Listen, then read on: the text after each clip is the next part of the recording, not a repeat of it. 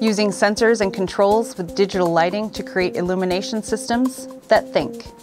On this episode of Light Matters, we take you to a National Science Foundation Engineering Research Center that is leading the charge in the smart lighting revolution.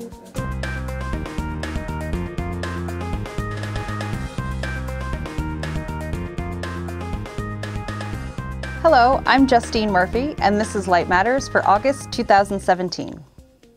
Researchers in upstate New York are putting the smart in their lighting applications with sensors and detectors that can see, but not invade privacy.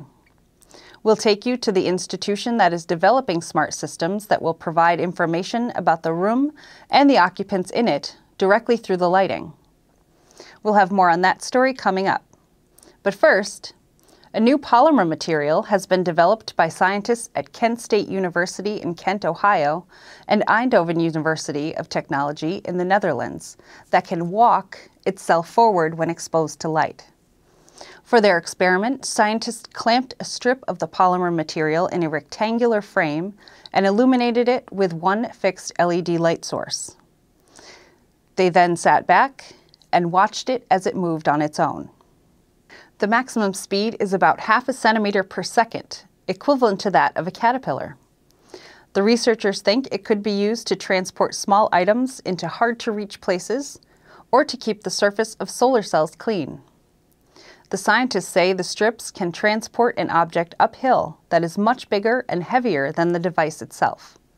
The motion of the new material is due to the fact that one side contracts in reaction to light and the other one expands, causing it to bulge when illuminated.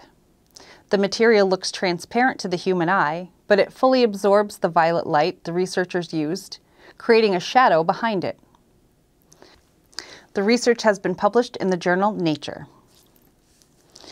Rensselaer Polytechnic Institute, or RPI, houses a National Science Foundation Engineering Research Center known around campus as LISA, the Center for Lighting-Enabled Systems and Applications. Research at LISA focuses on lighting, sensing and control systems for healthcare, plant science, efficient buildings, cognition, and communications. Photonics Media's news editor Autumn Pilot takes us to LISA, where they're developing next-generation solid-state lighting with sensors and detectors that could have the power to transform the way we live, work, and communicate.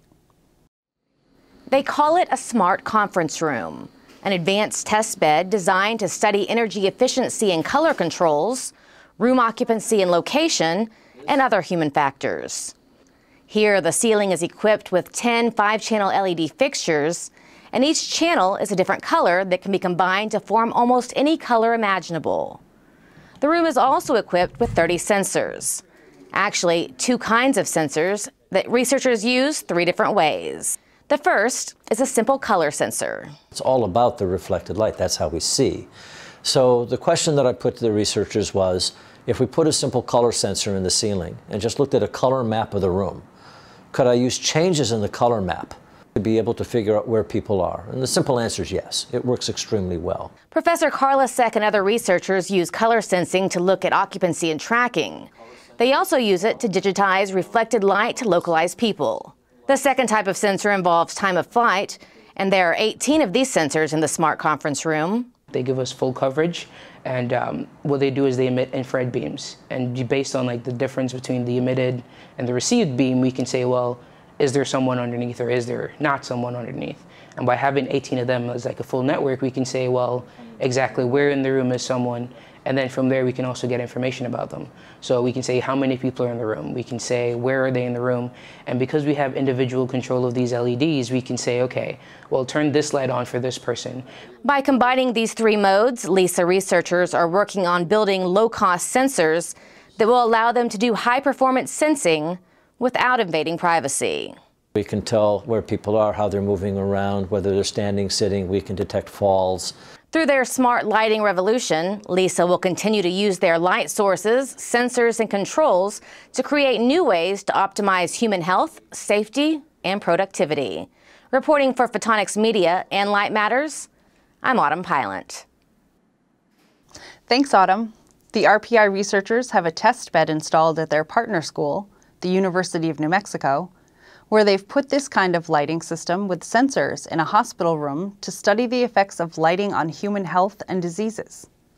LISA also partners with Boston University and Thomas Jefferson University in Philadelphia.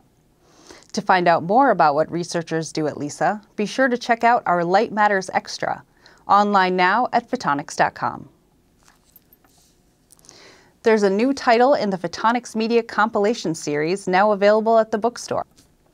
Optical fabrication is now available, and it's aimed at anyone working on or interested in the methods, materials, and measurement techniques used in modern lens and optical component manufacturing. The 321-page volume includes 40 articles that range in scope from the fundamentals of optical fabrication to technology developments from the past decade. You can get your copy for $69. So go do some shopping at store.photonics.com. And that's it for this month's show. Be sure to follow us on social media for the latest and coolest news and information. Until next time, keep following the photons.